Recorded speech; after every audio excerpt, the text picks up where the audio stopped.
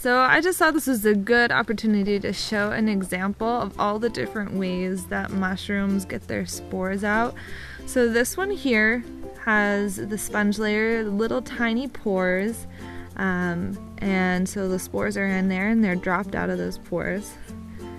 And then we have the more traditional, the gills. So those are the gills.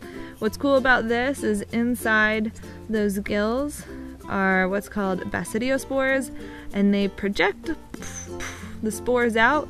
They push the spores far enough to get out in between these gills, but not too far to hit a gill across from it.